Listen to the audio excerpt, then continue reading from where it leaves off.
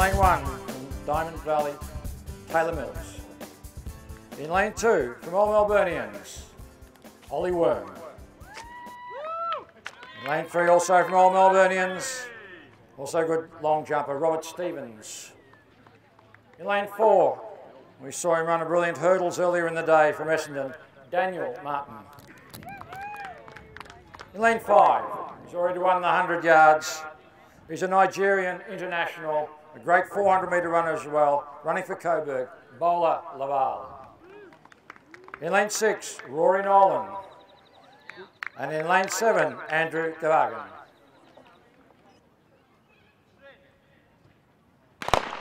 And away clearly in this Peter Norman 200-metre Classic. Laval's got a great start. Now that's settling down as Martin also running brilliantly right behind him.